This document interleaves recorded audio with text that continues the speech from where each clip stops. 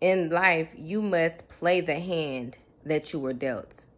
Stop looking at other people's hands, judging, you comparing, what they have versus what you have, because maybe it looks like, what they have is more easier for them. Maybe it looks like what they have is placed them in a position to win, and what you have seems like it is putting you in a position to lose.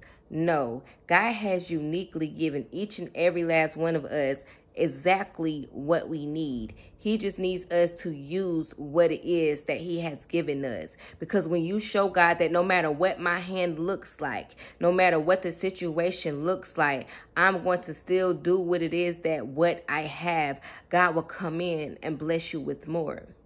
Not only, right, when you were operating out of what looks like, is not much, God is going to be able to come in and show you who he is, show you that he is God, and show you that no matter what you have, he can also come into your life. He will come into your life and bless you with more if he can trust you to use what it is that is already in your hand, and not looking, for more, or not looking to what somebody else has, wishing you had what they have. Listen, you have everything that you need.